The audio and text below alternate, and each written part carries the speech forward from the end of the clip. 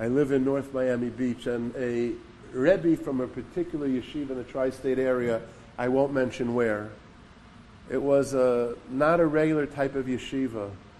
It was for boys who unfortunately were totally disconnected, left the ways of Yiddishkeit, and this Rebbe was a super Rebbe, just trying his hardest.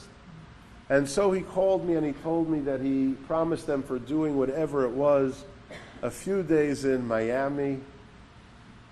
But it wasn't part of it. Part of the trip was not to really include anything religious at all. Different activities, whatever it was. The Rebbe was going to be with them. But he wants to ask them if they would be willing to come and get a shiur, a shmooze from me. Would I be willing? I said, of course. He said, okay, I have 17 boys. Please keep in mind and remember that they are totally disconnected. They haven't kept anything for the longest time. It was a heartbreak. 17 of them. I said, my pleasure. Now that week I had an extremely tight and pressing schedule.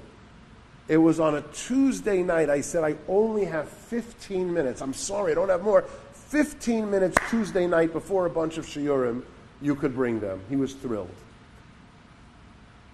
I come to shul. I'm ready for the 15-minute shmooze. And the Rebbe greets me in the hall of my shul. He says, is it okay with you? Not everybody showed up. And that's fine. I'm not a numbers person, Torah is Torah. No problem. How many showed up? One. Yeah, the other 16 went banana boating. 16 of them chose banana boating. I said, one? Okay. One b'ni. So I gave a different type, very informal. I called him over to my seat. I had him facing me. And for 15 minutes, I shared with him words. I really poured out my heart. I tried to impress upon him that anything that's done is tremendously grandiose in the eyes of Hashem. Don't view it as a small accomplishment. The way heaven counts, it's incredibly large. And I was speaking like this for 15 minutes. Tuesday night came and went, and now it's Wednesday. The truth is, I really wanted to know if I impacted him at all. Was he moved by it? So I called up the Rebbe on Wednesday. How are you? Thank you so much for bringing him. No. How was it? So he said to me, and I quote, the boy I brought loved it. Loved it. I melted. I felt so good. Loved it. Was there anything in particular? He said, yes, the cat. I said, the cat? I didn't speak about a cat. He said, I know. In the front of your shul, you have a cat that sits there. And he loves cats. And he stayed for about an hour and a half petting the cat. He loved the cat. I said, no, I mean about me. Was there anything that I said that impacted him?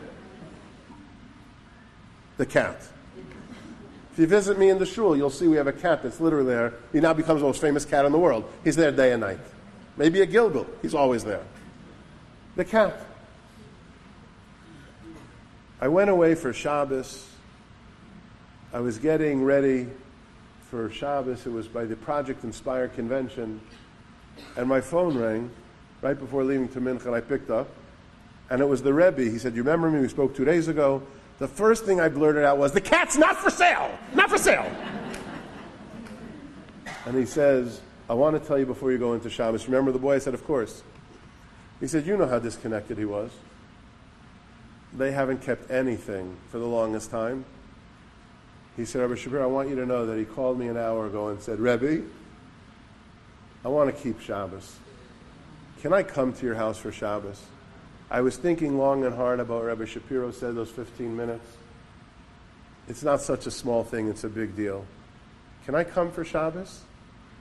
So the Rebbe says, Rabbi Shapiro, I want you to know that this boy is about to keep his first Shabbos in many years. That's the way we have to speak to people. Bini and Shalom.